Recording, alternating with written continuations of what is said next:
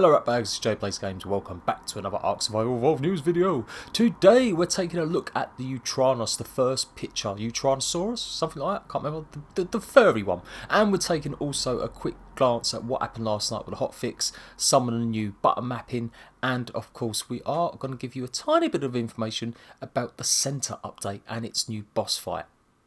So here it is, guys, the YUTYRANNUS or YUTYRANNUS. It's a bit furry, isn't it? It looks very furry indeed. Don't worry, guys, it's just a joke. It's not going to be this furry or feathery, as you want to call it. It is just purely a little joke. Jeremy tweeted this picture out last night and everyone went mad thinking that was what it was actually going to look like. It's not going to be that feathery, guys. They will trim it back a little bit. I mean, it would be quite funny if it was. It would definitely add something unique. If you don't know, this is supposedly, most people assume now or think this is what most dinosaurs look like though. They had this amount of sort of feathers on them rather than just natural scales.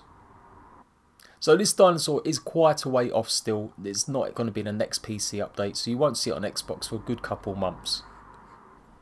The hotfix hit last night. Lots of brand new fixes, lots of issues resolved, hopefully. Let me know how you're getting on today with connection issues.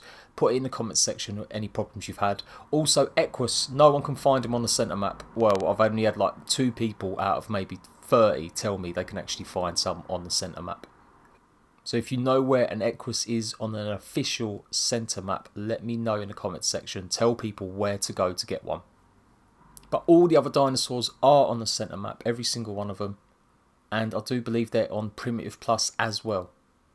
So Jack made this little mock-up yesterday, and it's literally exactly what's in the patch notes. So in terms of like giving you just a bit more of a clue of what to do, you've got the shortcuts here, they're all added. So you can pause this, take a screenshot if you really want. Otherwise, just check the patch notes. A couple of you guys said I should maybe do a video on it and show you guys the shortcuts with the actual controller. So I might do that. I'll have a little look and see what can happen. So hopefully now there won't be as many issues being able to craft stuff. That was the biggest one that lots of you were saying, that you didn't know how to craft an item. It wasn't giving you the option. So hopefully that's been readjusted and fixed now. It will keep going, guys. They will keep updating it and they will keep changing it. And just a tiny couple bits of info about the centre, like I told you guys.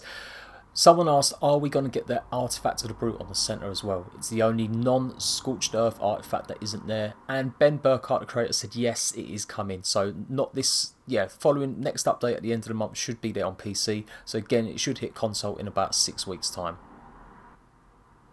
Also, Ben is implementing the Dragon Arena into the centre map. Now, with all his other arenas, he's always done it personally himself. He's customised it, you know, rejigged it, done all stuff like the Megapithecus and the Broodmother arena is fantastic. So let's hope he's doing the same thing and he's not just porting it over like it is. I'd like to see a variation of it. That would be fantastic. Again, that should be in the next PC ARK update. And we're finishing off lastly, Jeremy seems quite excited about this. Physic objects will now actually float in water in ARK 257. So instead of them boxes sinking to the ground, they will actually just bob up and down in the water.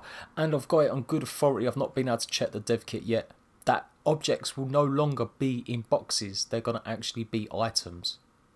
So if it's a sword, it should look like a sword, etc, etc.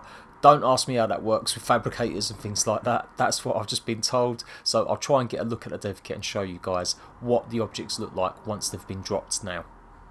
So there we go, guys, all done and dusted. Another quick ARK news video.